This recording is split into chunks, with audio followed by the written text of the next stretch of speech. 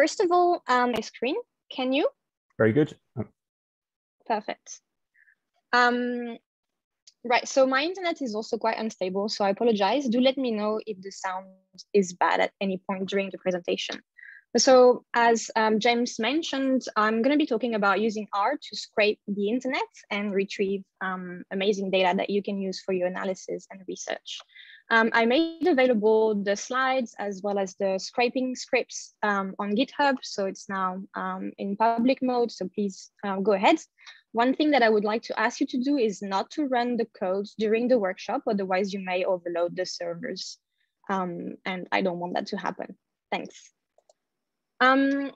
So this workshop is meant for beginners or users. And the idea is to introduce you to the world of scraping. And we are covering the different topics that are laid out here.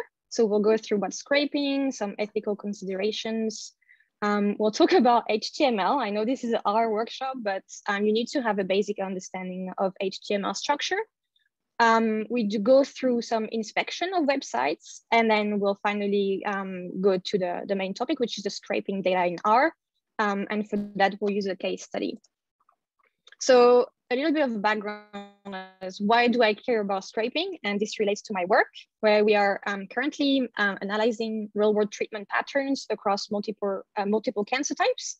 And to do that and to streamline analysis, we want to combine different data that are available online on different websites. So using scraping, we can combine these sources of data to build a large database. And here the interest is for drugs and services that are subsidized by the Australian government. And we also want to have access to those costs. So that is the idea behind this presentation and why we are interested in scraping. So we'll go to scraping first. So what is scraping? So this is one of the most robust and reliable ways of actually extracting web data from the internet directly. So you've got a lot of web pages, and I'm sure you all have your favorite sites where you look for data for your own research. And we use the web scraping as a tool to produce structured data. So scraping really performs automated information extraction by parsing the page source code, which is why we need to understand some HTML. Some considerations before we start. So do you really need scraping? So just remember to use the tool that's the best for you. So for instance, if you can easily copy paste data from a website into Excel, probably you don't need scraping. It requires too much time, and that would definitely be quicker. Some websites do provide export or download features, which are really helpful and therefore no need for scraping. And some websites also allow you to access the API, which is the application programming interface, such as what you can find on the clinicaltrials.gov website. So there is an API that you can use with R as well to download the structured data from their websites. So if you don't have that, and a typical example would be the EU Clinical Trials Register, you just can browse or search data, but you can't actually download or use an API, then scraping is actually helpful. Some ethical consideration as well as legal. So think before you scrape, so you need to consider the following points. First of all, is the data actually free? So the terms of use of any website is a good thing to check to know whether you're legally allowed to extract this data and use it. In terms of academic research, I've never seen a website that doesn't allow users to use it solely for research. But as soon as you step into the commercial use of this data that you've scraped, then you may be in trouble. So always good to check that. There may be restrictions as to what you can do with the data. And for instance, if you end up linking different data sources together into a big data set, you may have some issues with copyrights. And again, you should look at those before you start scraping. And the final risk is, and this is the warning I gave before I started this presentation, is the risk of overloading the website servers. And we don't want to do that. And certain websites actually have robot text files that tell you, as well as tell packages in R or Python, what you're allowed to scrape versus not. And so there is a scraping etiquette, and in R you can use the polite package to make sure that you do not infringe any copyrights or robot rules. So with that being said, we can go into the web page structures and HTML. So my apologies if you already know about HTML. This is going to be a bit simple, I guess, but I just wanted to give some context and make sure that you understand, because this is required for the scraping. So there are three main things that allow you to actually view this information. The first one is the structure, and this is given by the hypertext markup language, HTML.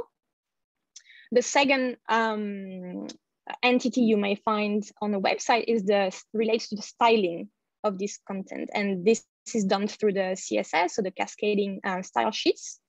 And then for more modern websites, you may have complex things happening on the website. For instance, you click on a button, something appears, and this is typically done through JavaScript. And the rule of thumb is that if the underlying structure of the website you want to scrape is well organized, then scraping is very straightforward. If it isn't, then it can become incredibly complex. So in terms of HTML basics, all HTML documents are built with elements.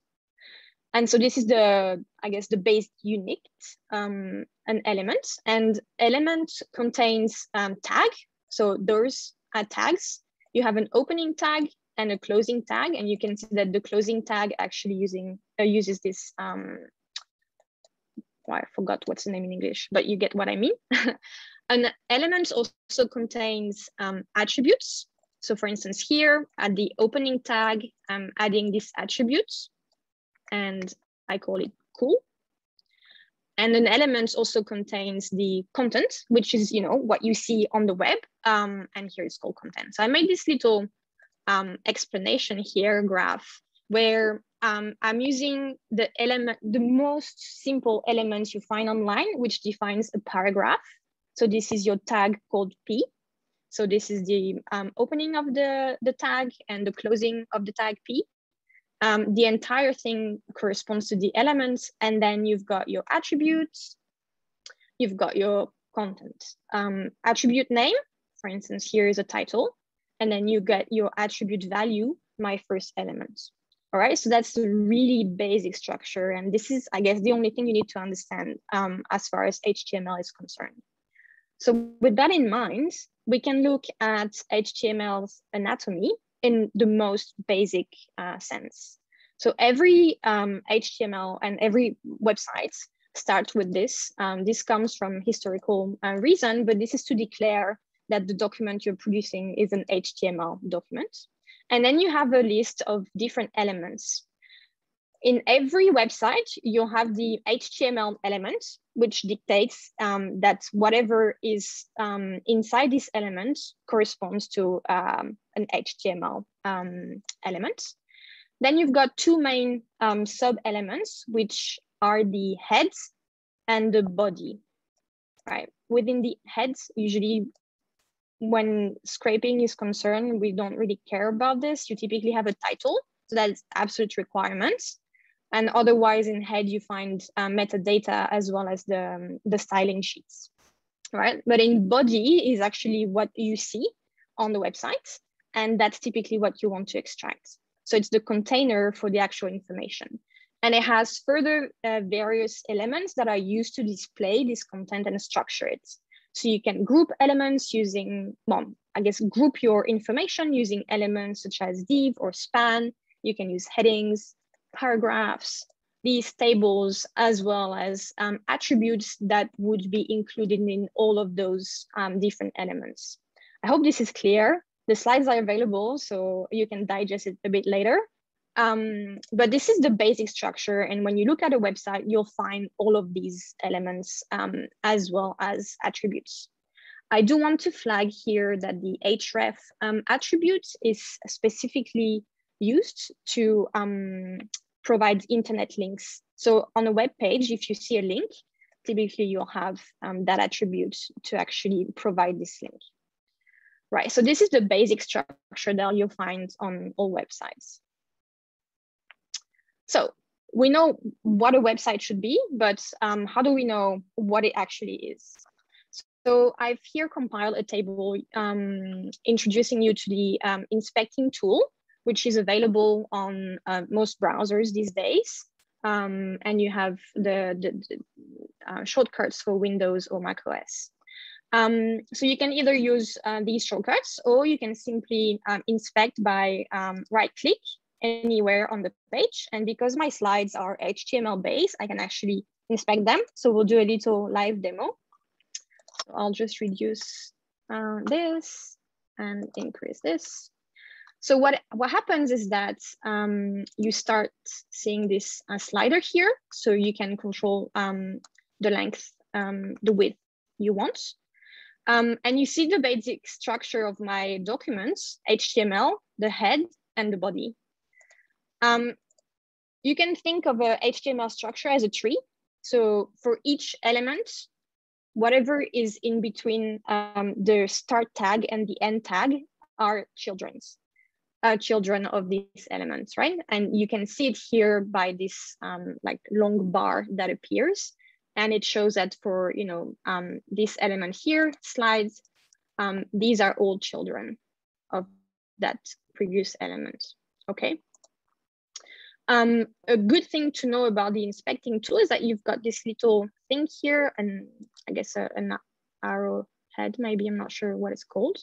And this allows you to find, you see all the structure of the websites. And you may not want to scroll and see what is highlighted when you go through the structure of the inspector tool. But let's say I want to scrape this sentence. So I use this, I click on it, and it directly opens within the structure where this is located, right? So this is the paragraph that, let's say, I want to scrape, and it gives you all the information that you can find, the tags and so on, and as well as the children. So that's the inspect tool, and that's available on any website, anywhere you go online, you're able to see such structure. So this is a very important tool, and just bear in mind, if you're a Safari user, you may have to enable the inspecting tool. And typically this is used for programmers. If you want to test new things on your website and so on, this is one of the reasons as to why you want to use the inspect tool, as well as scraping. So how do you scrape data in R? This is done with a wonderful package that was, I guess, inspired by some of the early scraping tools that were initially available on Python. And so in R, this is called R-Vests. And I've laid out here the main functions that you can use within R-Vest in R, as well as their description. So the first thing I want to say is to focus on the blue row here, which is your basic function, really important one. Actually, it reads an HTML page. So you use it to parse the URL, right? And what you get from that is an XML type of file within R. Once you've read your HTML file, you can use different things to extract or parse contents. So here, the rows in white and gray are the ones you should focus on. And we'll go to the orange one a bit later. So you can extract text information, so the actual content, so what's between the two tags. You can extract elements, tables, names, or even attributes. But one of the things that's really important is that, you know, when you look at my slides, the structure is very easy. There is not much information, but as you know, on many websites, there is so much in there that it's actually almost impossible that you will find just one table, and that's the one you want to extract. So for instance, on website we have scraped in the past, there are multiple tables per page.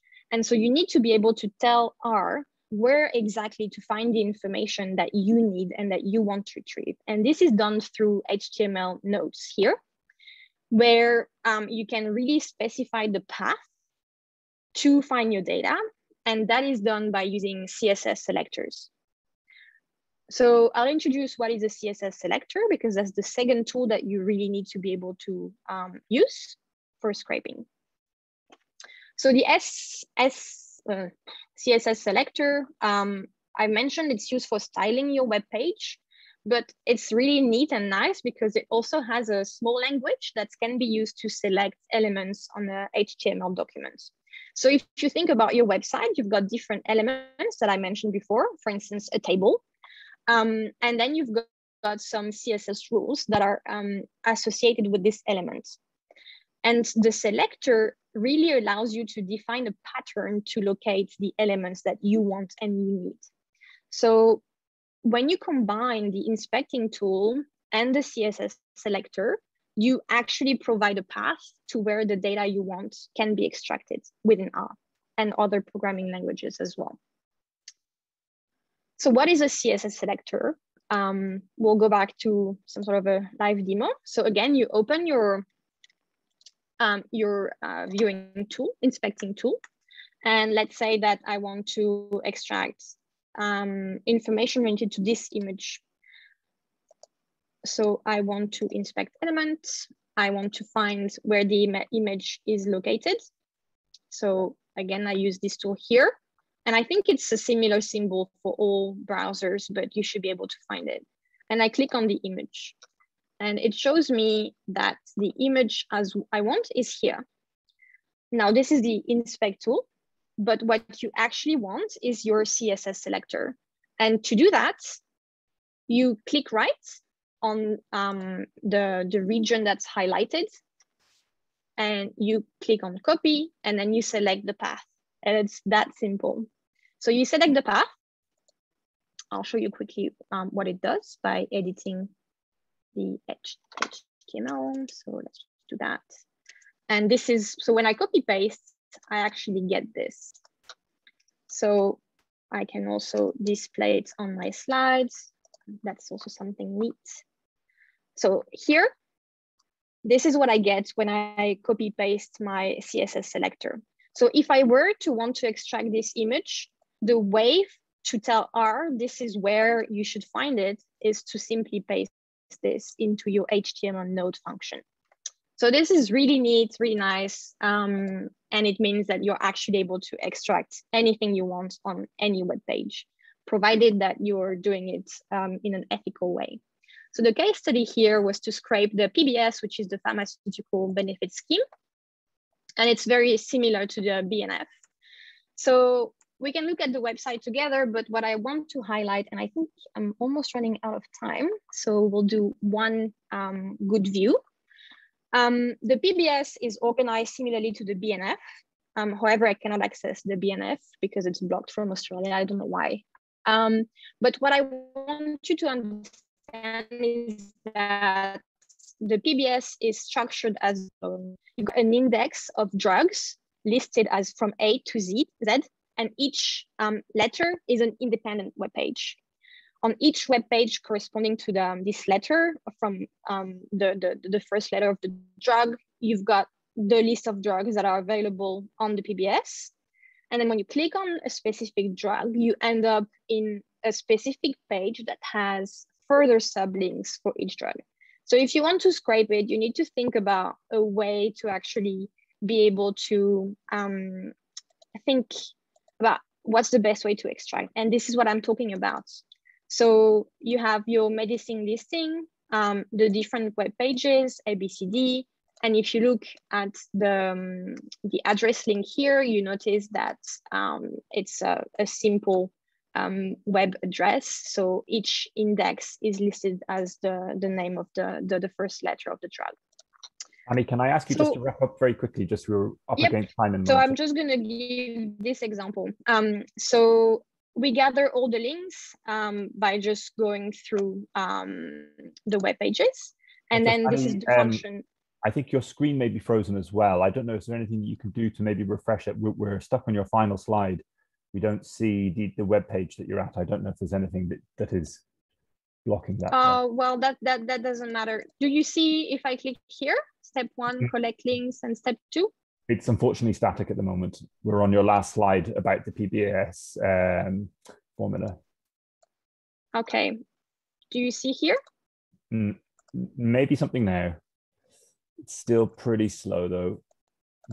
That may be my internet. Look, in terms of timekeeping, I think I've explained all you need to understand scraping, and you have all the examples on the websites. And the idea is just to locate your nodes, to find your selector, and then just extract by using the extractor function that you need. You use text if you want to extract content. You use R-HTA if you need to use the extraction tool for websites and so on. So it's quite straightforward. But I realize that if I want to be a bit more, I guess, if you want to understand how you actually scrape such tables for the PBS, then it's more complicated and it may be intermediate level. So maybe for another workshop, but then I'll stop here. Thank you. Thanks very much, Fanny. I thought a very good presentation, especially to give a balanced overview of some of the issues around sort of the ethical issues around scraping. I would have never have been so conscientious to include such material, but thanks very much for that. It would be lovely to have, I think, further work on scraping as you suggested there, showing some more of the detail.